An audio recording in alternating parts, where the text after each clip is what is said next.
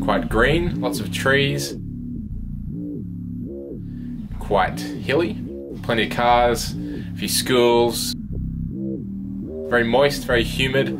Moist? Moist. It's moist. There's precipitation. There's that much humidity. Things are just moist perennially. It's quite interesting. What do you reckon's the average rainfall there? Average rainfall? Oh, I don't know, bucket loads, I think. Bucket loads. Broken Hill's essentially in the heart of Australia. I mean, you can't get much more Australian than Broken Hill. Broken Hill is a fascinating place to see and to discover, and there are so many interesting things here. It's unlike anywhere else in Australia. Broken Hill is far west New South Wales, and when I say far west, I probably mean far, far west. It's about 2 days drive from Sydney. It's almost like any other Australian town. Nah, it's completely different, completely different. I think the real point of difference is the introduced species of humans, scientifically known as sea groupers. They generally stick to the fringes of town. Interesting bunch, interesting bunch. A sea group is when you're from away and you move to Broken Hill, and then you live in Broken Hill. There's A groupers, B groupers and C groupers. An A grouper is someone who was born in Broken Hill, a B grouper is someone who has married into a Broken Hill family, and a C grouper is someone from away. But I might be wrong, might need to ask an A grouper. A C grouper? Well, it's someone who's not from here, or maybe even Australia, or maybe even, you know, Earth or something. And that's about all I know. We don't know too much about them. I think I am one of them, which is a bit scary. Well, look, I'm not sure if you'd even call them sea groupers. I think they're off the chart, but they certainly have a role in Broken Hill in terms of filling positions that might not be filled by A groupers, or you know, those who've been a bit more established in Broken Hill. Sea groupers often come in doing work as a dump truck driver or metallurgist, or just generally doing very sea groupy things. So yeah, we're sort of out here and just looking at various metals. I think sea groupers are really quite stunned to believe that there's a skimp dump, better known as the line of load, right in the centre of town, right in the heart of it. The big pile of dirt in the middle of town. What up with that? Sorry. What do you mean what up with that? What up with that? What do you mean what up with that?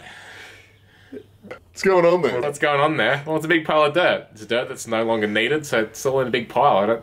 For some reason, I'm answering. Explain it. Why is it there? Explain it. Why is it there? Well, it's there to hold up a restaurant.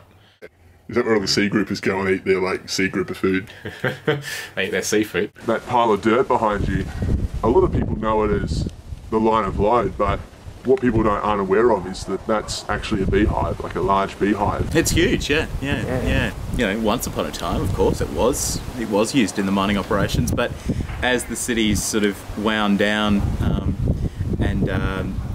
you know, there's a less of an emphasis on mining. These days, it's got a great purpose, dual purpose, of being home to billions of bees. Yeah, as you know about the Aware, you know, there is a bit of a honey shortage at the moment, and that's certainly worked in Broken Hill's favour, because this is one of those real, you know, it's a hive of activity when it comes to honey production, and I mean, it's great to see so many people doing so well out of this industry, and really putting Broken Hill on the map. I've never had Broken Hill honey before. I didn't even know that there were bees on the slag heap, which is probably showing my C grade gene. Honey is not easy to produce. I mean, you have to understand it's not an easy product to produce whatsoever. So, I mean, you have to give these bees some credit. The bees do have a very strong union, the name of which escapes me at the moment, but it's very... The Australian Honey Producers Union, the AHPU. Yes, the AHPU, they do a very strong union. We're traditionally in goat country around here. There's still goat-only bars in town around the traps. And Often you'll see the goats in the middle of town just grazing away. Just to let you know, they're still around. They're still around. But in the contemporary context, it's more your cats and bees that rule the roost around here. Cats particularly. Cats particularly. Is the cat issue rife around here, would you say? Yeah, there's a cacophony of cats in Broken Hill. Yeah, I mean, just last night I was on the phone to some fellow sea groupers, and a cat that I'd never seen just strolled up to us in the backyard. I know there's one that lives outside Foodland, I think.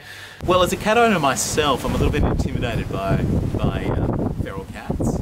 How do we go about combating the problem? I don't know. That's not for me to say. Cats are fine. I'm a dump truck driver. I like cats. When you settle into your job here as a sea grouper, I hear that you're actually given an emu as a personal assistant. Every sea grouper gets an emu as a personal assistant. Yeah, that's right. My emu's name was Charlotte, like the princess, you know, the new Princess Charlotte.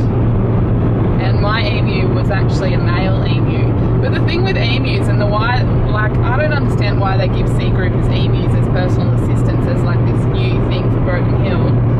Because emus actually make this horrible noise. I don't know if you know the noise that an emu makes, but it's like woo, woo, woo. So it's quite annoying, you know, you're like sitting there doing your dump truck stuff, what I do every day to pick up rubbish, and my fucking PA emu is sitting next to me, but it's sitting there like making this horrific noise. But no, it's a terrific place. Plenty of space to just think and the like. Actually, a particular activity on the weekends that all groups can get around is going out on the hill, doing a bit of tractor painting. Just whip up a portrait of your favourite Massey Ferguson. It's terrific stuff. There's probably more tractors in Broken Hill than the normal town, so maybe there's more people that like to paint them. When I was growing up, I never imagined life on a slag heap. You know, in a remote town like this, I never quite pictured myself in this setting. But I wouldn't give it up for the world. It is what it is. One for the road, I suppose. One for the road. Yeah, I'll probably leave it there. There's plenty of roads around, out of town stuff, so. There's a lot of out of town, isn't there? It's out of town, yeah, definitely. So I'll leave it there.